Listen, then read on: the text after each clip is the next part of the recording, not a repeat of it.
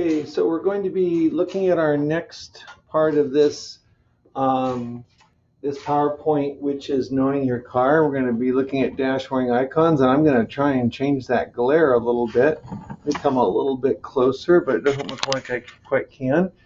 Anyways, the next one we're going to look at is the low oil level light. It's going to tell us if we have a low oil level. So this is not pressure. This is engine oil level. So you can see we've got this amber icon on the screen, and it is that oil kettle again, like the oil pressure light. If I go back one slide, you'll see it here. Like the oil pressure icon for oil pressure, except now it's amber because it's not telling us oil pressure. It's actually telling us oil level. Many new cars have this now. Let's keep going. So obviously it's a non-critical malfunction because you can be a little bit low. I'm always going to tell you to have the oil 100% full, but it is a non-critical malfunction in that you could be a little bit low and then just have to fill it up. So let's keep going here. So next one we have is the door ajar light. And again, this tells us that the door is not fully closed. I'm going to pause this and see if I can get rid of that glare. Give me 1 second. Okay, so we're going to be going ahead and looking at the door ajar light, which tells us that our door is not fully closed. And so that's going to be either this one or this one. This one's just going to have the words door ajar. This one's going to have a picture of a car with a door that's obviously open. Both are in red. We consider that a critical malfunction. We don't want to lose your little brother or sister on the road. Next, we've got a seatbelt light, which is red. It's right here. Someone's in a seat without a seatbelt buckled. Okay, so it is going to be a red critical malfunction. Next, we have the battery light, which is a red icon. I know this looks kind of tan or orange. It's actually supposed to be red. And so this is a red critical malfunction indicator to tell you that the alternator is not charging. So like it says there on the screen, the vehicle is not being charged. And that means that something's wrong with the charging system. It is not a battery problem. We need to test and repair the charging system immediately. And this is a charging system problem. This is not a battery problem. So we're not going to go out and buy a new battery when we see this. This is a charging system problem. Again, it's a critical malfunction. If it happens to go off, if that comes on, and you've got you're driving from Santa Barbara, an average battery with a normal load, meaning the stereo is not kicking real hard, you might be able to drive an hour and a half before the car completely dies because the battery is drained. Okay, so that's the battery light. Next, we have what we call a check gauges light, which is a red critical malfunction light. It indicates that some gauge on the dash needs to be looked at because it's out of range. So some cars, instead of having an oil pressure icon, will have an oil pressure gauge, or instead of a temperature icon, it'll have a temperature gauge. If any of those gauges go out of range, it'll turn this red check gauges sign on, and it's pretty funny. They do spell it here G-A-G-E-S on this car, and it is supposed to be G-A-U-G-E-S. Not every car has a check gauges light, but typically we hope we have one if we've got a car that has gauges. Okay, so next we're going to look at the check engine light. So the check engine light, or malfunction indicator lamp, is the first of our amber lights, which other than the low oil level indicator, but this amber light is going to tell us that there's a problem with the engine that's related to emissions. So it's really important that you realize it shows a picture of an engine. It is amber, so it's a non-critical malfunction. It's something that needs to be looked at your earliest convenience, but you can keep driving the car. So it indicates you have an emissions failure that needs to be checked out at your earliest convenience. Okay, an emissions failure that needs to be checked out at your earliest convenience. So most people think that this check engine light means, oh, something's wrong with the engine, I can't drive. Well, it could be something related to the engine but it's something related to the engine that causes the vehicle to produce pollution. So it is what's known as the malfunction indicator lamp, or MIL. Most people call it a check engine light. Older cars had this service engine soon words in usually in yellow. And by the way, my flash oftentimes changes the color of these warning icons when you see them up there. But a car will not pass smog if this check engine light is on. It means you have some sort of a failure related to emissions. And now some of you are going to say, Mr. L, but that's not right. No, it is right. I promise you it is. It's an emissions light. So what I would like to do is see if I can take my camera. I don't know if I can get my camera over there. I'm going to try. I'm going to take the camera over here and show you how the check engine light works. Okay. So if I walk all the way over here to this Ford engine that I have, and what you're going to see is up on the front here, and I think I can get it. Hopefully you're able to see this. This is the front of this Ford Duratec 4-cylinder. It's a I believe it's a 2.5 liter 4-cylinder. I may be wrong on that. But in any case, this is called a crankshaft position sensor. There's a toothed wheel here that every time one of these teeth passes this sensor, it makes a little, about 1.5 volt to 2 volt AC voltage signal to the computer. So the computer sees the rate at which these prongs are passing this guy. And you'll notice that up here, it's got one spot where there is no tooth. Well, that enables the computer to know the position of the crankshaft as it spins, and how quickly these are passing tells us the rate. How it knows to turn on the check engine light, let's say if you have what's called a misfire, is and that's one thing that will cause an emissions failure. It will, a cylinder, if you have 4 cylinders, they're supposed to fire in a certain sequence. If one doesn't fire, the crankshaft actually decelerates. This crankshaft position sensor sees a change in the speed of this, the rotational speed of this crankshaft, and turns on the check engine light after it sees it a couple of times. It knows which cylinder because it knows that there's where the gap is on that toothed wheel. But something else about the check engine light as I move back over here, and that is that the check engine light will also flash if there's a problem.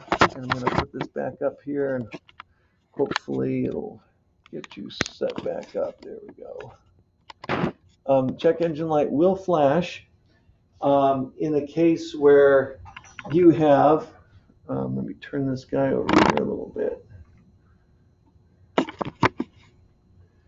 And a check engine light will flash in the case where, okay, there we go. It will flash in the case where you've got a misfire that's happening every time. So it says if this light is flashing, the catalytic converter damage will likely occur, or catalytic converter damage will likely occur. That's an emission control device in the exhaust that's converting oxides of nitrogen to nitrogen and oxygen, and converting hydrocarbons to H2O and CO2, and converting CO to CO2.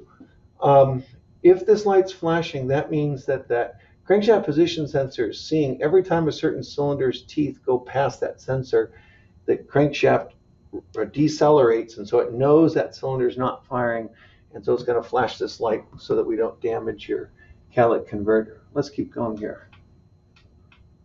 So our next dash warning icon is an ABS light, okay? An ABS light. So an ABS light is an amber light that stands for anti-lock brake control system. And if that light is on, which in this case is down here, the ABS right here, anti-lock brake system. If that light is on, that means that the anti-lock brakes have some trouble. It is an amber light because your brakes will still work. It's just you have no ABS function.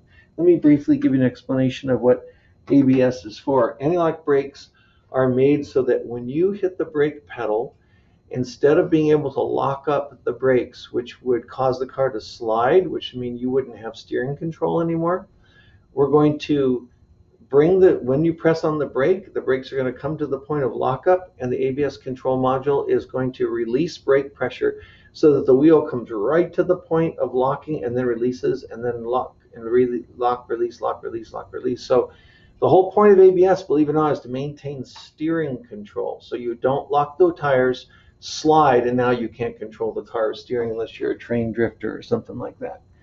So if that light's on, there's an ABS malfunction. We need to get checked out at our earliest convenience. It's a non-critical malfunction. Next is the maintenance required light or maintenance service light. It's an amber light. It's just telling you that regular service is needed, and this is just a mileage counter, and it usually goes off on most cars every 5,000 miles, some more or less frequently. Here's a Honda, and it's got a little screen that says oil life percentage, okay? And that's strictly based on, well, it's based on a few things. There's an algorithm in the computer that looks out at number of cold starts, distance drive between starts, etc., and it'll tell you what percentage of your oil life is left. In my humble but correct opinion, I do not recommend going by this. I recommend changing the oil oil and filter every 3,000 miles or 3 months, whichever comes first, if you want the engine to last. The Bureau of Automotive Repair in California, BAR they call it, Bureau of Automotive Repair, requires that shops tell customers that the manufacturer recommends changing oil at 5,000 or 7,500. They can sell you on a 3,000 mile oil and filter change, but they've got to inform you that the manufacturer's recommendation is different than that. But I'm going to tell you, change it to your oil and filter at 3,000 miles, and it'll make the engine last a lot longer. Let's keep going here. So next is a fuel cap loose or off, which is an amber light. Here's one right here. This is just going to tell you that you got gas and you left the fuel cap off or you left it loose, because if you don't tighten this after a couple of restarts, your check engine light will come on. You think you've got an emissions failure, you take it to a technician, they want to charge you $95 to plug a scan tool and tell you that you left your fuel cap off at the gas station or you left it loose. So some car manufacturers have this light. Ford's gotten around this by getting rid of the cap and having a spring-loaded trap door, so there's no cap to lose. They've had troubles with that system. I don't know on brand new Fords if they're still using it. Okay, that's a fuel cap loose or off amber light. Next, we'll go to, if I can get my thing to advance, a lamp out amber light, a lamp out amber light. I don't have a picture of it on the screen, but usually it looks like a little light bulb and it's yellow. And sometimes it'll show you a picture of the car and show you where it's out, just try and tell you have a light bulb that's out. The exterior bulb is not working, and that's important because you don't want to get a fix-it ticket and have to pay the $25 that it is oftentimes to fix that. So let's keep going here. Trying to, come on. There we go. Okay, so the next one we're going to look at is a TPMS light. TPMS is an amber non-critical malfunction light that stands for Tire Pressure Monitoring System. It's going to tell us if a tire, including the spare, is low on air. I'm going to pause for just a moment. So the TPMS light's going to come on when you have a tire that's 25% less than the recommended tire listed on the sidewall of the tire. Okay, so next we're going to talk about, by the way, this started in 2008. It's a federally mandated thing, and it's so that you have good gas mileage. If the tire is underinflated, you will have more rolling resistance. Your gas mileage isn't as good. Your traction may be a little bit better, but your gas mileage isn't as good. If tire pressure is uneven side to side, it'll pull to the side with the lower tire pressure. Okay, so next let's talk about, and by the way, sorry, one other thing. Here's the tire pressure warning monitor system icon. It looks like a cross section of a tire with an exclamation point. It's trying to tell you that the pressure in that tire is not where it should be. Next is our traction control light. So here's our traction control. Looks like a car that's skidding. The traction control light's an amber non-critical malfunction. It tells you if the traction control is on or off, or if there's a fault. So you can actually select and deselect. You see in this little picture inset on many cars. And that's because it can be pretty hard to drive a car when you're in sand or ice with the traction control on. So the traction control basically works kind of with the ABS, but it works Opposite, ABS releases wheel brake pressure when a wheel locks up.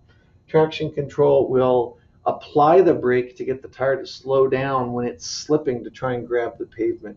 So if this light is on and you have not deselected it, it's on because there's a malfunction with the traction control system.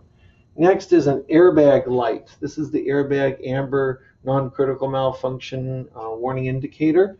It's an airbag system is called an SRS, or supplemental restraint system, meaning it's a restraint system that's additional to the seat belts. Air tells us that the airbag system is inoperative. The car will still function, but the airbags won't deploy if that yellow airbag indicator icon is on.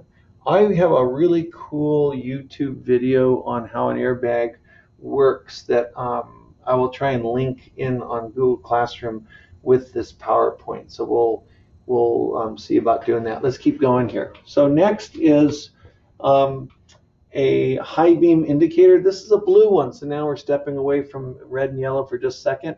This is a blue indicator on your dash. It just tells you you've got your high beams on.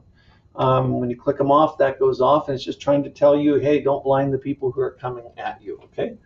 Next is a low coolant level light, and it is back to an amber light. It'll show a jug with some liquid, and it's in yellow. It's trying to tell you that the coolant level is low. That's an amber non-critical malfunction warning lamp. If it gets really low, the engine's going to overheat. It's going to turn on that red temperature light or make your temp gauge go up. So this is a low coolant level indicator that is on your dash. Okay, let's keep going here. Passenger airbag light. So here's a passenger airbag light. It'll just say on the dash airbag off. And what this is for, it's just telling you if you've got the passenger airbag turned on or off. And the reason why we can turn it off is because it's very dangerous for a child to be sitting in the passenger front seat with the airbag on. We usually like to have child seats facing backwards. And if you put them in a front seat and they're facing backwards, they're too close, the airbag will hit it and hurt the child. So in that case, we would turn the car seat facing forward and we would turn the airbag off for safety. But it's always best to have a child in the back seat turned around facing backwards, okay? So that's what that passenger airbag light's for. Next is a theft light. A theft light is believe it or not, is a red light. It looks like it's yellow because of my flash. This tells us that the theft system is armed or on. Sorry, I'm pointing to the wrench and I should be pointing to the car with the padlock. That's the theft light. It is a red light, so this one is yellow. Sorry, I was mistaken there. This is the theft system is armed or on.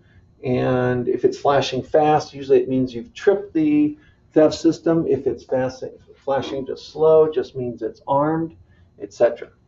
Next is the amber wrench light. It is amber, and it comes on. This is on Honda and some GM cars, but mostly Honda. And all it's trying to tell you is that some repair is needed, okay? Some repair is needed. And it could be just that you need an oil change and the maintenance required light is on, the wrench light will come on. I've noticed newer cars are getting away from this one. I haven't seen it on newer cars, really new cars, I should say. Daytime running lights, DRL, is a green light on GM and some other cars, just telling you that your daytime running lights are on. Those are front headlamps that are on during the day to give you greater visibility in rain or in fog, or just if it's a little bit early in the morning. So that's just telling you, that green indicator is just trying to tell you that they are actually on. Next is cruise control. We're just about done here. Cruise control is a green icon. Sometimes you'll have the words cruise control over on the side of the dash. Usually when you set it, you'll have this little gauge, and with an arrow it's just trying to say, hey, we set the speedometer to that speed. Here's our cruise control. So this one we turn on by pushing this button in. We turn it off by pushing the button in. So if we turn it on and click this down once to set, that will keep the car at that speed. So if you're going 60 miles an hour and you push the button and then flip this down and it'll spring load back up, it'll hold you at 60 miles an hour. If I then push this down and hold it, the car will coast and it will resume at the spot, the speed that the car's at when I release that. If I push and hold this up, it'll accelerate. ACC is for accelerate. Okay, that's cruise control. Makes it really nice so that you don't have to hold your foot um, on the gas all the time. Okay, so never use cruise control when you've got cars that are really, really close to you, because it takes time for you to lift your foot off the floor and hit the brake pedal. And during that time, at 70 miles an hour, the car's traveled a long distance. Usually takes us about 4/10 of a second. And we've traveled a lot of distance in that amount of time. So when there's a lot of cars around, we shut the cruise control off and keep our foot on the gas pedal, because the moment you lift your foot off the gas pedal, the vehicle starts decelerating. You still need that 4/10 of a second to get over the brake, but you're already decelerating, as opposed to when the cruise control's on, you lift your foot off the floor and you go to the brake pedal. It's still going at the same speed until you hit the brake pedal and it turns off the cruise control. Okay, so that's all that we got for dash warning icons.